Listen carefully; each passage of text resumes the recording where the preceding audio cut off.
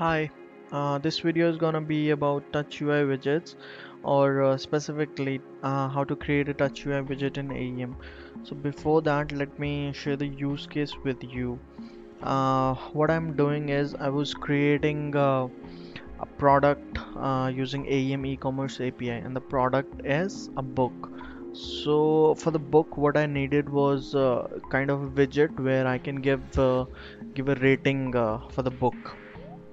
Let me just first show how the widget looks like. So the widget that I have created is this one. I call it a rating widget, and this is how it works. I hover over the star, and the star glows blue, and if I click on it, the value where I click, that will be retained. So this is the functionality for the widget. Now let me just show you some existing book. Mm, So this is the one which I have already created. So the value which I have already saved here, I'm going to update it, and then I'm going to click on save, and the value here it will be updated. So now it says 8. Previously it was saying 6. So this is a touch UI widget. I created another touch UI widget for the same functionality, and it works like a slider. When I slide it, then its value changes, and when I press on save, so the new value it will show here. So both of these they do the same work. They retain the rating for this book, and both of these are touch UI widgets. Now let me just show how did I created these widgets. So first, let's just see how to include that in our dialog. I'll go to scaffolding, catalog, and yeah. So the first one is this one. This one is with the sliders. This is the one. So its sling resource type is apps, custom components, rating, and the second one having star rating. This is the one, bar hyphen rating. So let's just go to apps custom component rating. So rating. So the first and most important thing while creating a touch UI widget is to give resource super type as field, and this is an abstract widget. It does not have any functionality, but it provides a basis for you to uh, create your own UI widgets. Let's go to CRX and see uh, what's there at this location.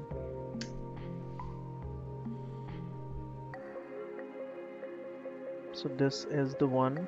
It has field.jsp, and the field description says that it's an abstract component that extends by actual field implementation and all. So the most important thing here is that this render.jsp, currently it is empty. It's because it's an abstract UI widget, but in our component we need to write a render.jsp. However, I want to show it on the front end. So for the slider, what I have done is I'm using Coral UI to show the slider. I'm not using some external library. I'm just using AEM's Coral UI to show the slider, and these are all different classes which I need to add in order to show that slider. Now apart from this, I'm using this uh, attribute builder class. So how this looks on front end, let's just see. So I have this input here in my JSP, and if I inspect it on the HTML page, then this is the one input. This is the same input that I created there, but I did not specify name or type or anything. However, I wrote everything here inside this attribute builder. So inside this attribute builder, I'm adding one CSS class. I'm adding a name which I have taken from the configuration. I'm adding the type, and I'm adding a value. So all of this is going to come here on the HTML. is because of that class that I have added there.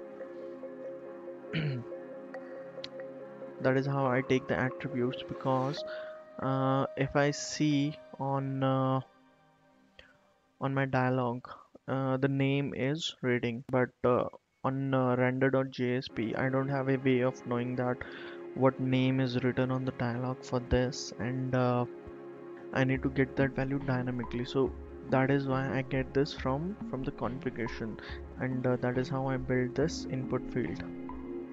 Now this is about having just a plain HTML. What if you want to use more than just HTML? What if you want to use some external JavaScript library in your Touch UI widget? So because of that reason, I created another UI widget which makes use of JavaScript library called bar rating. So it works exactly the same as your components JSP. You write some HTML over here. So I have written some HTML in this JSP file, and the second thing is I have created uh, or I have used an external library called bar rating here in order to show those blue stars and getting all that functionality, because I didn't want to create all that functionality from scratch, that if I hover over it, then it changes its value, and if I click on it, it retains the value. So all those things I did not wanted to create those myself, and they were already built into some JavaScript library. So I'm just making use of an external JavaScript library bar rating in my Touch UI widget. So it's not that difficult to create a Touch UI widget. Instead, it's very easy to do that. Previously, what we needed to do with the classic UI is we needed to create a whole JS if we wanted to create a classic widget. But here we can simply do that by creating an HTML file. So to summarize, if I want to create a Touch UI widget, first what I need is I need to have a super type of field, and the second thing is I need to override render.jsp, and inside this I need to write some HTML pertaining to my widget. So that is how I create this UI widget. Hope you like this video. Please leave a comment if you have any questions. Thank you.